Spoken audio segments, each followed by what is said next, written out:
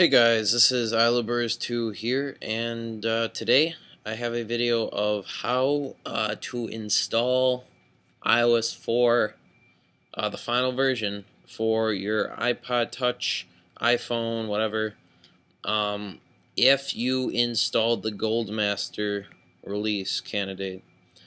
Now, I experienced this problem, and I figured out a solution, and I believe this is a problem, so if it's not, I'll delete the video, and this really can't hurt you at all.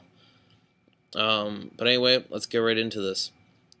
Now, first of all, here, I'll open up iTunes. If you did the Goldmaster, if you installed that, you would have realized that you're missing some stuff like iBooks and I don't know, Game Center maybe. I had some people saying that, and some wallpapers. And so what this will do, and I'll get rid of the sync. Shoot, I'll get rid of the sync here.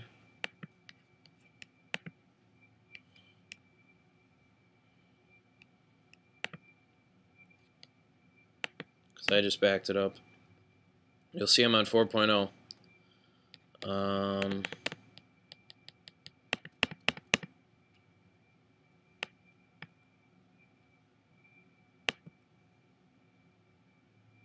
Whatever. Okay, so what you're going to do is I'll provide the link for this website in the description below.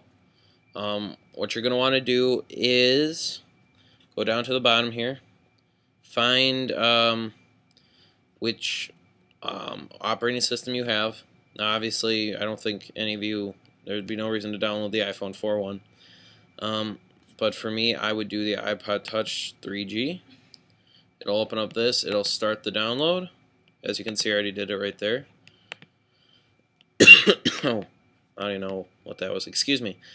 And so once that's done, once that is done downloading, you are going to go into Alt. Make sure this is backed up. You want to right click, double click, whatever you do. Oh, had it for a sec. There you go. You want to go to backup or sync works too, but go to backup. You'll do that. Once it's done backing up, you're going to Alt click restore. And you are going to click on this right here. And there you go. You click that. It'll ask you if you want to. Of course, I do not. And then once that's all done, once it's done restoring to the new iOS 4 final release candidate version, not the release candidate, the final released version, you just restore from your backup, and your newest backup should be on the list, and all you have to do is press OK. But that's about it, guys. Thanks for watching this video. If you guys have any questions, I'll try and answer them the best I can.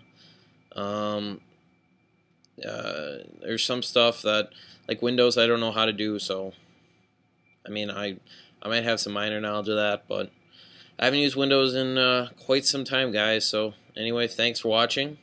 Once again, any questions, please like the video, favorite it if it helped you at all, comment, and subscribe if you have not. That's about it, guys. Thanks everybody for subscribing, and I'll see you guys in the next video. Peace.